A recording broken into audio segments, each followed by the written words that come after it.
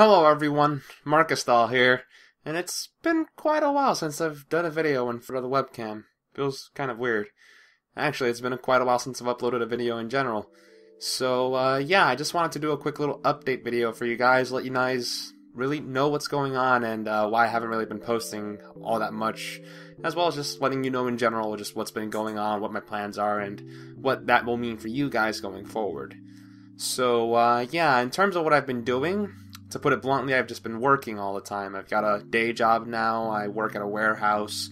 It pays relatively well, and it's helping to fund some of my current endeavors in virtual reality, so that's a plus, but I can definitely say it's been taking a lot of time that normally would have been dedicated to something like video editing and research or studying towards now just plain old trying to make ends meet. And I've also just plain old been trying to study in general things on engineering and design and Arduino, because I'm not really too experienced with that as my central forte. I've actually kind of transferred in one gear from trying to be some kind of artist, 3D animator and some stuff like that, to kind of game developer to software, and now engineering, since I want to focus on the hardware side of things. So yeah, I've just been trying to get this whole hardware thing figured out, since I want to try to contribute to that, because I feel it's what's currently lacking the most in virtual reality right now, and I'd rather not try to take any steps forward in virtual reality if I feel that it's just going to end up being a kind of dead end later on down the road. Motion controls. But, so yeah, on that very note of hardware and the Arduino, I've actually been trying to focus on a particular implementation of a technology I kind of was theorizing last year, but it really started to finalize and want to test out this year. Last year, you might have recalled the videos I did on virtual reality touch. I'll post a link up here in up here and down below in the description. So yeah, you guys can just check that out real quick if you want to know what I'm talking about. But effectively, I've expanded upon some of the concepts I had in there, and have managed to get it down to a financial level where I think I've actually been able to afford all the parts I can get. And in long term, it might actually end up being something that I could see implemented into head-mounted displays going forward, since on a corporate level, it is extremely cheap to implement, and I mean very cheap.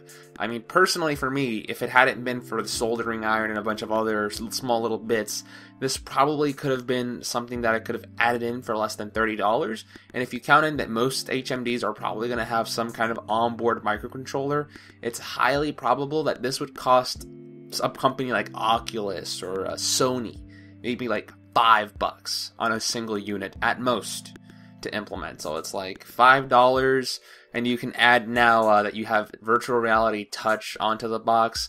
Kind of seems like a bit of a no-brainer, but maybe I'm getting a bit ahead of myself here. So yeah, what is up with the whole haptic system? Essentially, it's an expansion on the idea I laid out last year, where I was using sensory substitution and the layout of surround haptics that Disney came out with, and I'm expanding upon that into something I'm calling volume haptics, which attempts to emulate a similar effect to what surround haptics achieved, but in a 3D plane. Hence the change from surround or surface to volume, which encompasses 3D space and stuff like that. But yeah, it should hopefully be in a prototype form that can be demonstrated and tested sometime within the month of May and maybe early June. And partially, it's mainly because of that I've actually been kind of held back a lot on videos. I was planning on doing a video covering the virtual reality rig, this just after the whole video I released last month on Sword Art Online. But the thing is, I kind of want to play this one a little bit close to the chest, guys. I'm sorry to say, because everyone's going to make ends meet, and I actually think that I could possibly monetize this, and if I can't monetize it, I could at the very least try to find some way to contribute it into the virtual reality community. And I want to try to explore that before I start going around on the internet and it's completely just doing a hands-on explanation of how you build the exact design schematics from hand in your own office or something. So I hope you can understand on why I've been a little bit slow in that regard with videos.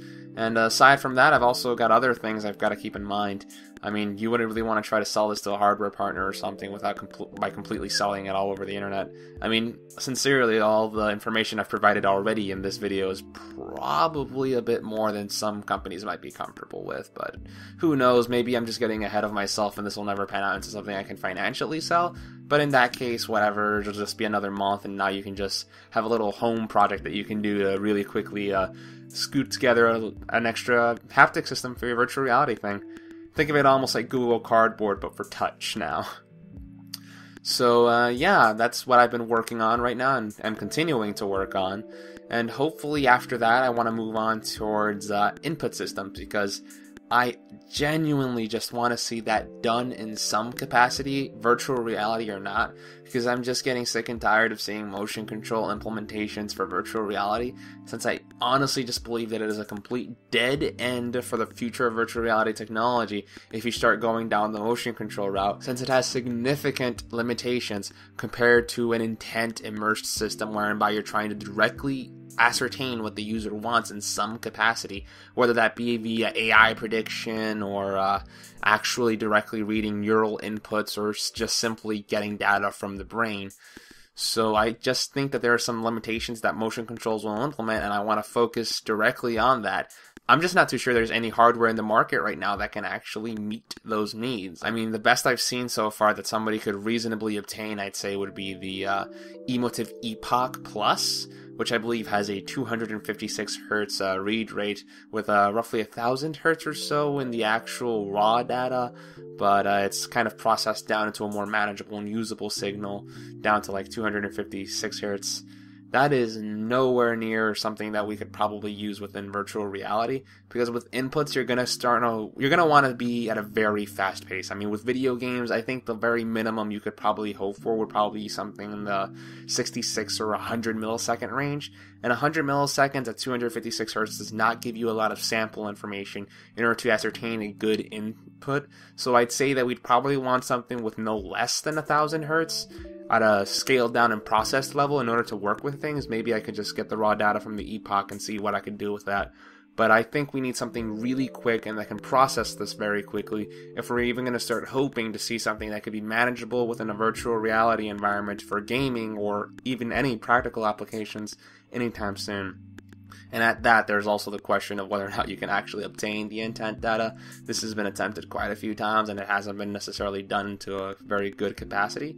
Although I have some hope that it can be done, because electrocortography, I believe, or cortography, I'm not too sure. This kind of gets jumbled up in my head, but I believe that that's been used to give people some capacity of control over robotic arms already. I mean, it was done with a monkey in like the early 2000s or late 90s, and recently, I believe, with humans, so it's not too hard of a jump to believe that that could possibly be done with EEG, since ECOG is essentially just EEG, but inside of the brain instead of being outside on the surface, which I'm pretty sure has a few other benefits that I'm not really considering, but I'd say the same fundamental technology could possibly be expanded upon if we can just figure out a way to compensate for the fact that we aren't directly inside of the brain. Now we have to deal with the impedance of your hair, your scalp, your skull, and all that other stuff interfering with the data, as well as all the other interference that we get. I mean, eye blinks, mouth movements, and other such things are constantly just implementing EMG data into your EOG data or EEG data. Although, honestly, I think those could also be useful in some capacity. But, anyhow, now I'm just starting to ramble on, so yeah, for anybody wondering, I'm right now focusing on a touch input system. If everything works out well, I should hopefully be able to show you guys what's going on in June in some kind of actual usable state, which is definitely more than I can say for anything I've done in the past year or so, which has mostly just been all talk, no action. So yeah, let's hope for the best that I can actually pull this off. Thank you very much for watching this video, and I do sincerely apologize for the lack of videos. I just don't really have all that much time between work, research, studying, and just trying to keep my head on straight. So yeah, thank you very much for watching and being subscribed. This has been MarkystalVR, logging out.